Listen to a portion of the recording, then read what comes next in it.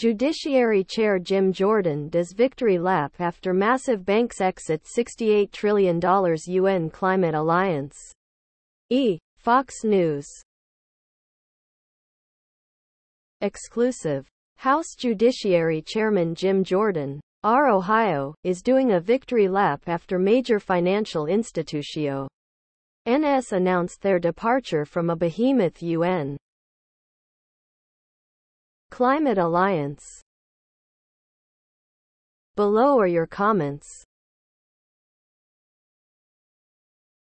I left big banks and all big bank crap about 10 years ago, and I'm much happier with the superior service and no fees at my credit union. The letter stated that the alliance seems to work like a cartel to ensure the world's largest corporate greenhouse gas emitters take necessary action on climate change. God forbid rich they are held responsible for the real costs of their profit margins. We don't get any of that profit.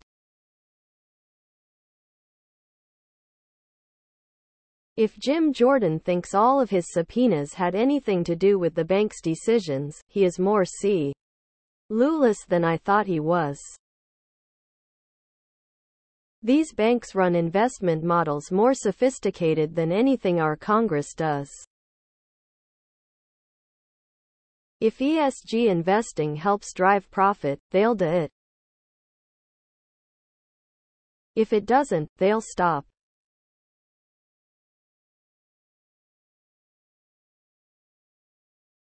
Please subscribe to my channel. And if you like it, please thumbs up.